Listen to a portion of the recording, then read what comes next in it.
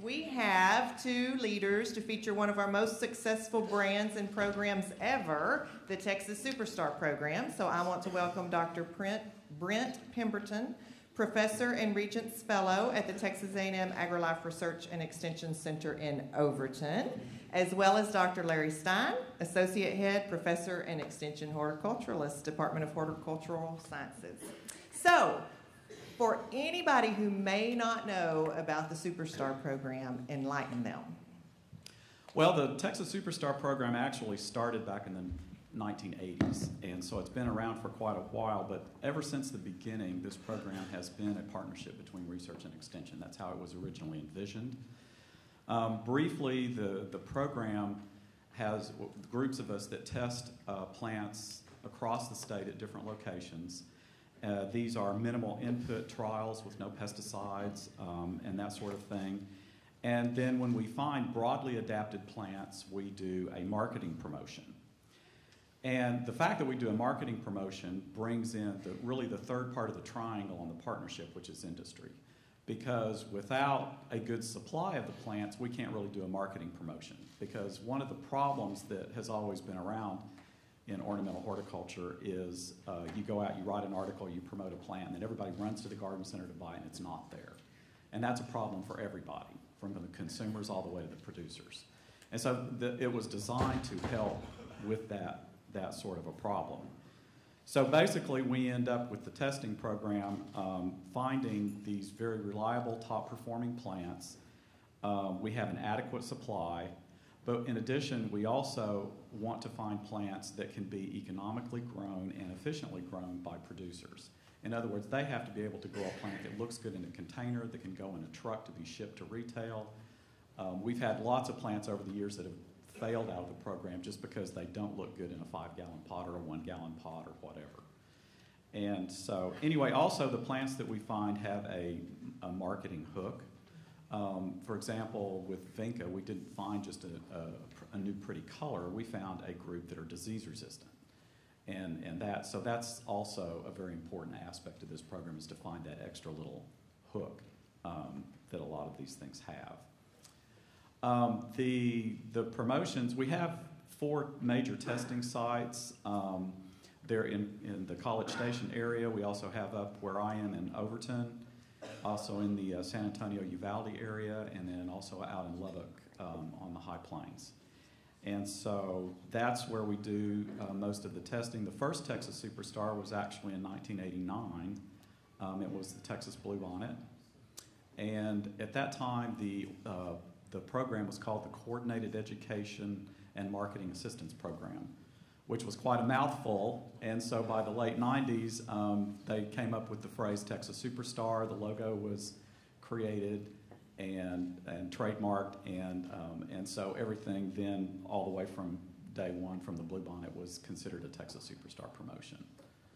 And so I wanted to mention everyone that's on the board, and I'm going to look at my list here just to make sure that I don't leave anybody out. But myself and Greg Grant are up in the Overton area to coordinate the trials up there. We've got Mike Arnold and Tim Davis and Dan Lineberger here on campus that run the trials here and also provide administrative support. We've got Russ Plowman and Cynthia McKinney out at Texas Tech that run the trials out there.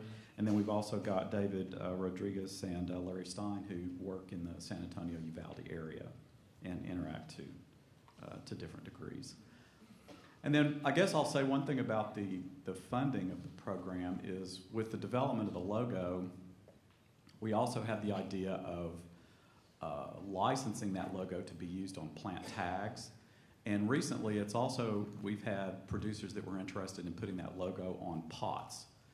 And so we get a little bit of a royalty from each one from the use of that logo. And that logo is not necessarily on a specific tag. It could even be on an Office or a Lowe's tag, for example. And you'll see all the things that Lowe's puts on their tags. But that way the growers only have to put one tag in the plant. But then you'll find that Texas Superstar logo on there. And then the pots, I think a lot of the retailers have seen the value in using the logo and a branded type plant. And in fact, Marcos and Charlie Hall worked on some, getting some information about that and showed that the consumers are willing to pay more for a branded plant. And so we now have retailers that actually see the value in using the logos twice on one individual plant, and which is great for us, but it's also great for them. So. Excellent. Dr. Stein. So one of the challenges of these plants is we've known, extension horticulturists have known a long time about a lot of plants you can grow. Take the Texas bluebonnet. It's a weed, right? Who can't grow a weed? Well, when you take it to the nurserymen, though, when you plant the seed, they don't come up. So they had to do the research to figure out how to grow nursery plants. Soak the seed 1 hour in concentrated sulfuric acid. Perfect germ. So, I mean, that was the first step in growing nursery plants. So that was a partnership formed, like Brent said, with research, extension, and the nursery people. Like Brent says, we have to have nursery people to grow the plants after we have them. If we don't, it's pretty useless. One of the things we've done, though, is we've incorporated the county horticulturist into the program. Before we get ready to do these promotions, we will grow test plants. And so the agents will have these test plants 2 to 3 years ahead of time. And so when it comes time for the promotion, they know all about the plant that we're going to promote.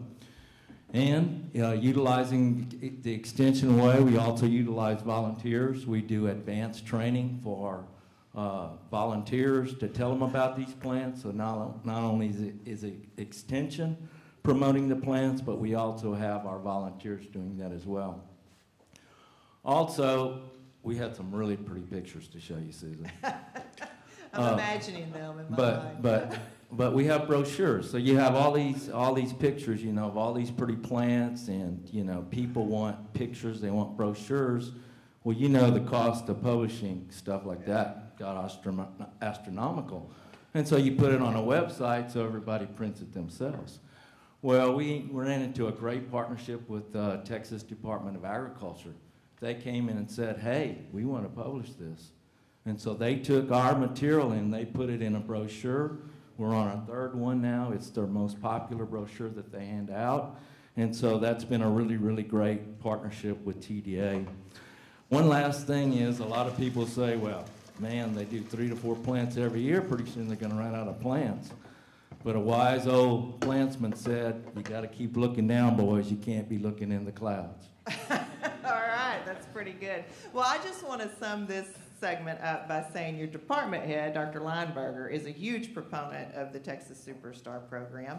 You might have caught that the Chancellor mentioned yesterday his prediction that we would have some kind of Healthy Texas food label, and we've indeed been working on that, and we pulled Dr. Lineberger into a meeting to talk about, and others, about this opportunity, and he said, Superstar is the model, that y'all set the model for that can be replicated between research and extension as we move forward and tackle some of these other challenges and opportunities that we have before us. So we should all be growing superstars in our gardens, right? Absolutely. Thank you. All right. Thank you very much.